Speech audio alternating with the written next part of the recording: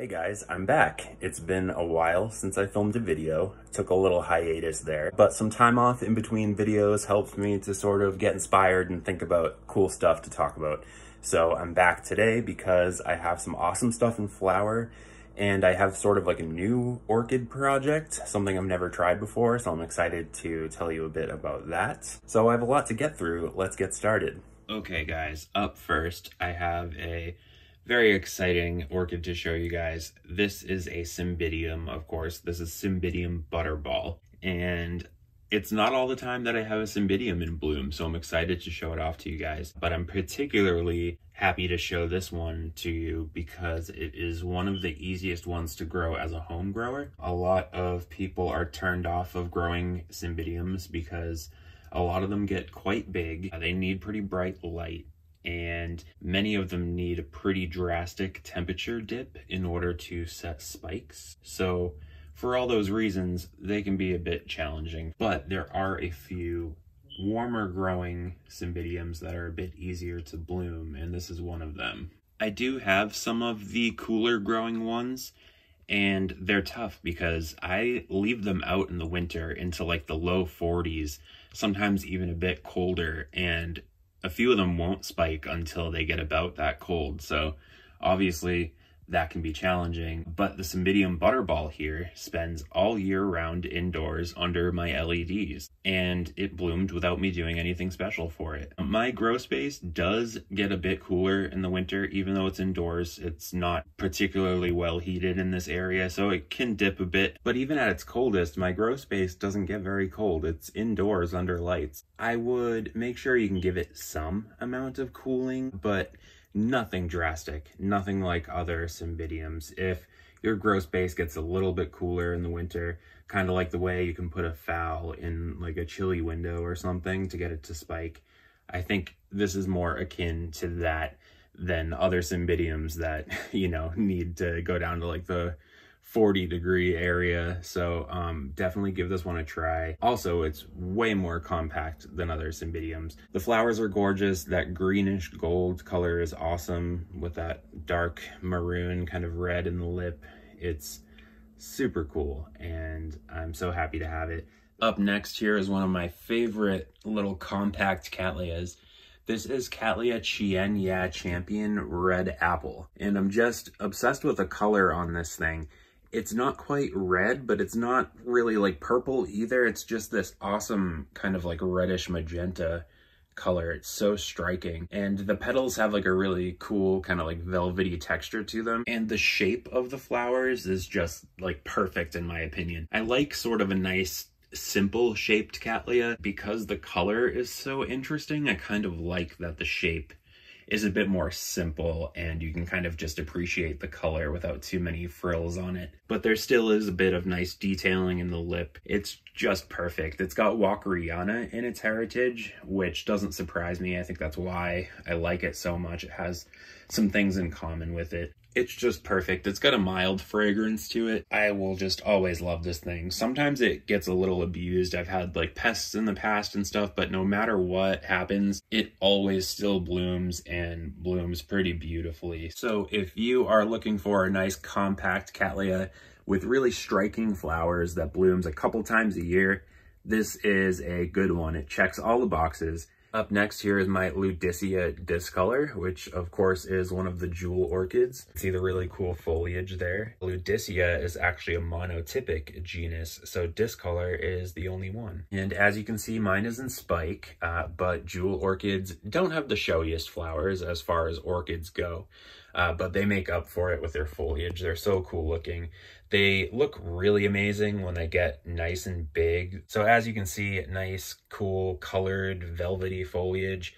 I keep mine a bit brighter than I need to, so it looks a little washed out. It's actually quite easy growing, especially for a jewel orchid. Some of them are a lot more sensitive to things like water quality and humidity and stuff, so the Ludicea Discolor is definitely the easiest one to start out with, and you kind of just grow it like a houseplant, honestly. You keep them pretty moist because they are a terrestrial type orchid, but I still use a pretty chunky mix just because it's always good to use something that drains pretty well. But you definitely want to pot them in something that's gonna stay pretty moist for you. And they're a bit low light, but if you want good coloration and good blooming and stuff, of course, it's always good to try experimenting with the light, but they don't need it terribly bright. And yeah, it's just super cool. I hope to grow it out nice and big. They look really awesome when they fill out a bit, so pretty stoked to have it. Up next here is a really nice miniature Latoria dendrobium called Dendrobium Chocolate Chip. And as you can see, it has that very classic Latoria dendrobium shape to the flowers. They have sort of like a winged appearance with those long petals there. And the cool speckling and the nice little veining on the lip. There's a lot of nice detail on these flowers. Some of the other Latoria dendrobiums can be quite big. This one's nice because it's pretty compact, and that's a lot of flowers for such a small plant. Even some of these old little growths here have buds on them, so you really do get a lot of flowers for the real estate. And they're pretty easy growing. They don't need a winter rest. I tend to cut back on water and fertilizer just in general for most of my orchids in the winter. Other than that, they're really not fussy and they bloom their heads off. Pretty cool little dendrobium, very happy to have it. It's got a bit of a fragrance, but it's sort of like neither here nor there. It doesn't smell like much. It just has a bit of like a waxy kind of like cosmetics smell. Let's go ahead and move on. I actually have the parent orchid in flower as well, so it seems fitting to check that one out next. Up next here is the extremely cute and tiny Den Aberrans. We'll take a closer look at it in a second, but I did want to show you a little family photo first. Here is Den Aberrans alongside Den Chocolate Chip. This is one of the parents of Chocolate Chip, and this is what is usually used to miniaturize these Latoria type dendrobiums. This is a good opportunity to talk about back crosses in case you've heard that term but wasn't sure what it meant. What happens is you get a hybrid, and when you go to breed that again, you take that hybrid and cross it back with one of its own parents. So what happens is you end up with like 75% of a certain orchid in the heritage instead of just half and half, which is really useful when you're trying to bring out a desirable trait in a hybrid. This here is a back cross, so it has the Den Aberrans in it twice, if that makes sense. Again, this is a Latoria type dendrobium. They don't really need a winter rest, but like I said, I do keep them slightly drier in the winter. Den Aberrans actually likes to be kind of more moist overall, especially when it's actively growing. Most Latoria dendrobiums do like a good amount of water, but definitely let them dry between. Aberrans seems to not need it quite as bright as some other dendrobiums. I have noticed some kind of spotting and stuff on the leaves, but most dendrobiums are prone to leaf issues like that anyway. Some of the older bulbs will drop leaves and stuff. It's kind of not a huge deal. Other than that, I don't do anything too special for it, and it just has these adorable little flowers. Some people say it's fragrant. I haven't smelled anything on it, but who knows. There it is, really cute, really happy to have it. Awesome little miniature dendrobium. Up next here is something really cool. Nothing, but it's something. I decided to get my hands on some native terrestrial orchids. Here in New England, I'm in Massachusetts, we do have a handful of native orchids, and I finally decided to try my hand at growing them. I don't know why I didn't try this sooner. I do rent. I live in an apartment right now, so I don't want to plant things in the backyard. That was part of my hesitation, but I decided I was sick of waiting because it's going to be a little while before I have a home and a garden, so I thought I would try them in a container. I am trying out Cypripedium acol, which is a North American kind of temperate orchid species. It is, of course, terrestrial, and Cypripediums are like a hardy lady slipper orchid, and they're really cool, and it's just really exciting to think about growing orchids outside year-round where I live because it gets very, very cold. Cypripediums, most of them like to get really nice and cold in the winter and die back entirely. They like to be in the hard frozen ground in the winter, so it's a bit tricky to grow them in a pot. I would put it outside somehow, but maybe sort of cover it or something. I'm still sort of researching that, so I'm not an expert yet, but I will keep you guys posted and let you know how it goes. But Cypripedium acol is really cool looking, and I partially blame my orchid obsession on the Cypripediums because I actually saw one in the wild when I was a really young kid, and it just totally stole my heart, and I've been obsessed with orchids ever since. So I'm surprised it took me this long to finally bite the bullet and get some. I got them sort of just spur of the moment. I found an Etsy seller that had them pretty cheap. You usually get them as just like roots with like a little rhizome. There was like 3 or 4 of them. They looked pretty good. They looked like they had started sprouting already, as they would this time of year. They bloom in like pretty early spring and then die back over the summer until the fall, where they go totally dormant and then do it all again next spring. So I'm not 100% sure if this will bloom for me this spring. I would love it if it would. We will see. This is definitely going to be a learning experience for me, and I'm super excited to be trying it. And then hopefully one day, once I have a bigger yard and a garden, I can have a whole plot of all different types of hardy orchids. All right, guys, we're getting ready to wrap things up.